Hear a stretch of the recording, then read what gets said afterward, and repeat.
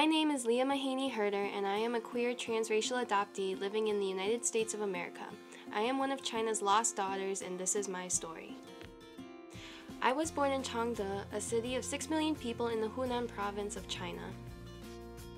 I was adopted at 11 months old. I have no information about where I was left or found, or the circumstances that led to my adoption. According to the United States government, my birthday is September 24th, 1996, but I'll never know when I was actually born. My gotcha day, or the day I was legally adopted, is August 27th, 1997. My parents decided to adopt me after seeing an advertisement for Chinese orphans and traveled to China to take me home. We all returned to Florida and rejoined my older brother, making us a family of 4. I knew that I was different from the beginning, simply because I didn't look like my family. My parents were honest with me about my adoption and enrolled me in classes with other Chinese adoptees. 3 years later, I gained 2 younger siblings, Lauren, who was also adopted from China, and Jack, who was born biologically to my parents. My family moved to Ohio and then to Middleton, Wisconsin. I spent the next 12 years in Middleton. During middle school, I began to question everything I thought I knew about myself. I began to wonder about who I was, what I stood for, and what I wanted to do with my life.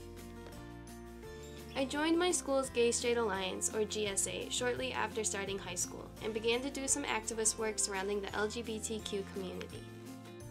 I participated in events like Day of Silence, Transgender Day of Remembrance, and Words Hurt Week. Through GSA, I was able to attend a camp called Leadership Training Institute, or LTI, during August of 2014. LTI is a camp for LGBTQ high schoolers in Wisconsin and was one of the most monumental experiences I had. Before camp, I had been questioning my sexuality but couldn't come out or choose a label to identify myself. LTI gave me the courage and knowledge I needed to define myself in a way I felt comfortable with: queer. One of the activities at LTI was a Queer Asian Caucus. It was during this discussion that I finally found my community. It was my first time confronting the racism that I had experienced, and the entire caucus was healing and raw at the same time. This discussion was my first step on the journey of confronting the complexities of being a queer Asian. The people I met during this caucus became some of the most important people in my life. They were the first queer Asians I had met, people who shared my identities, pains, and experiences. They validated my frustrations at the racism and homophobia I had experienced. It was very affirming to have this community who knew what it was like to be queer and Asian, and I began to feel less alone. Once I had figured out my queer identity, everything fell into place. I had a hold on who I was and what I stood for. I was aware of the injustices in the world, but only then realized that they had a personal effect on my friends and I. It became very important for me to fight for my rights, and I began to join queer activist groups with my friends. During my senior year, I joined a queer theater group called Proud Theater.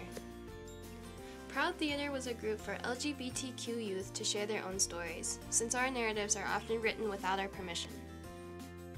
I was able to tell my story the way I experienced it for the first time. Being able to write my own narrative was so empowering and healing. Proud Theater empowered me to continue sharing my story. During the spring of 2013, I traveled to China for the first time since my adoption. The adoption agency I was adopted through provided trips for adoptees to return to their birth country and volunteer in orphanages similar to the ones that they had stayed at. I remember being anxious about returning since I didn't remember China, but I was still excited. That trip turned out to be one of the most important experiences in my life.